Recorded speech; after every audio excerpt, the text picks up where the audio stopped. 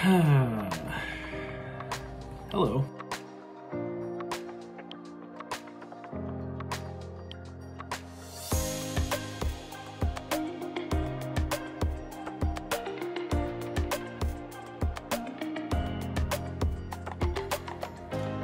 Hi, I'm Tony, and thanks for coming back to the second video. So leading up to my current job, after ATP Flight School, I became a flight instructor full-time in the Pacific Northwest, and I did that for about a year and a half.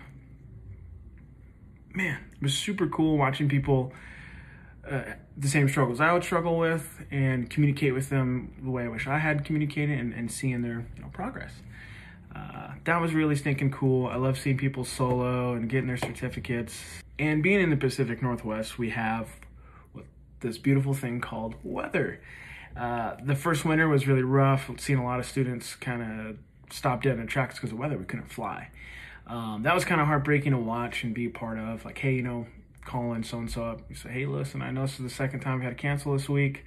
Let's pick it up next week. And then boom, that person's behind a week. Then that would snowball to 2, and then 3 weeks. So I did that for a year and a half, but I kind of hit that point where I felt like I needed something different. My current job right now, I don't think I've gotten a single gray hair.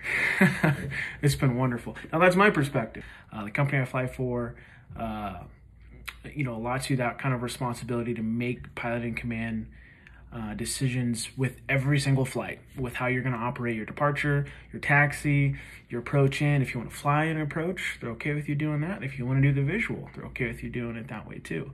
I met the Part 135 single pilot IFR requirements and applied for this job, and I've been doing it ever since. Having said that, I am in a different stage in my career now, having done this for a few months. Almost a year now, actually. Wow, see, time flies. So that will be a follow-up video that I am beyond excited to make.